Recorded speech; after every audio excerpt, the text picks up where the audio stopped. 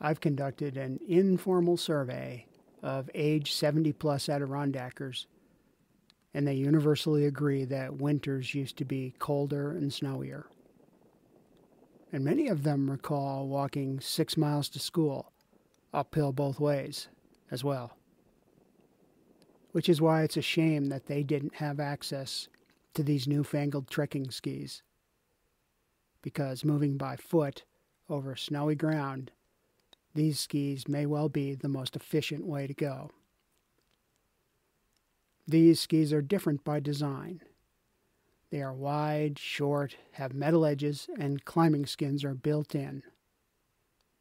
The bindings pivot up from the front like cross-country ski bindings, and the standard bindings work with whatever boots you want to wear. This allows for boots that you can be out in all day when it's really cold, and also for boots that work with snowshoes or microspikes for hybrid trips. Altai is the company that brought these skis to market just over a decade ago, and several others have now jumped in. The Altai website says that these skis were designed as an all-purpose backcountry tool for wherever and whenever, and that pretty much nails it. It's also what makes them ideal for use in the Adirondacks. Our backcountry trails are twisty with rocks and blowdown. There are streams to cross and steep little ups and downs, and the snow conditions are constantly changing.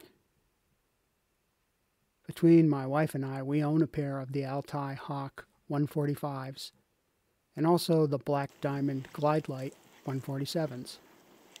The performance is very similar, and after 2 seasons of steady use, both sets are holding up with no concerns. No ski is perfect for all conditions, and these are no exception. But the ease with which they move over varied terrain has completely altered my thinking on backcountry winter travel.